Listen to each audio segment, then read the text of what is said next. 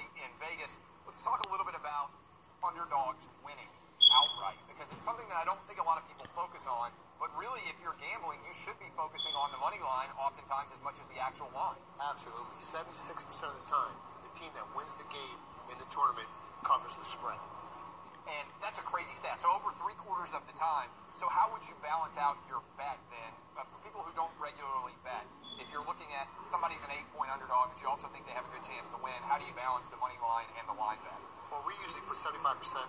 We'll take the points for 75% of the money. Because the payoff is much better. Right, and then we'll add another about 25% on the money line.